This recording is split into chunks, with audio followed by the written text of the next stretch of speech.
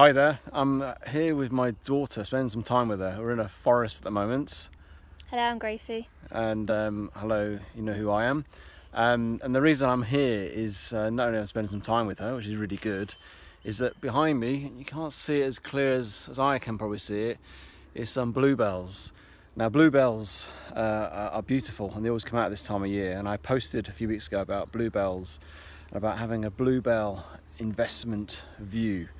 And the reason for that is that bluebells take anywhere between 5 and 7 years from seed to grow into a flower. So you have to wait, so you don't get an instant gratification of your return. So you have to invest in something and take some time to come back, the return come back to you.